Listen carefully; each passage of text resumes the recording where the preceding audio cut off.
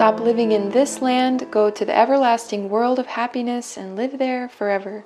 Teacher Myung. This passage is called Enter into the Season of Truth. Following the passage of time, the world, the rivers, the mountains, and I change. Before fleeting human life existed, the world existed, as did the original world that brought forth the world. The original world always just existed, just as it is, without change, from before the beginning and until an eternity afterward, regardless of man's existence. But man who lives with the years passes away with the years. From ancient times, many spoke of life's transience, that it is like a drifting cloud, a floating weed, that human life truly does not exist.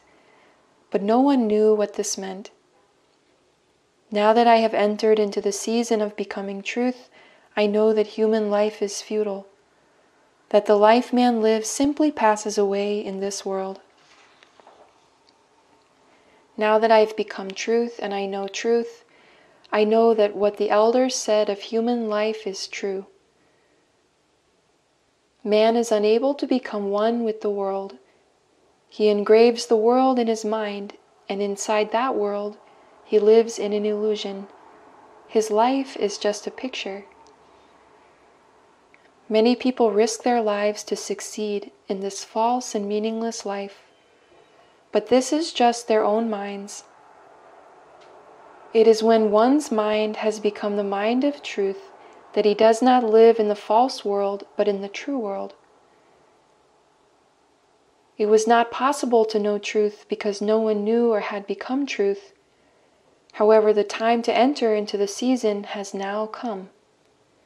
To enter into the season to become truth.